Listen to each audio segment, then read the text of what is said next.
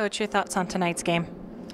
I think the biggest thing was, like I said earlier, in the first half, they really battled us on the offensive boards.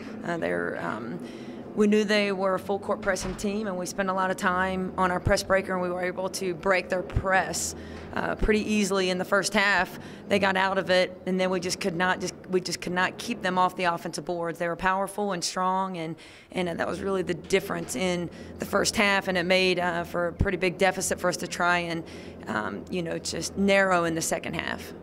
Can you talk about Morgan Van Riper-Rose's performance coming back from that injury? It was impressive to see her come back and score 21 points and hold her own on the defensive end.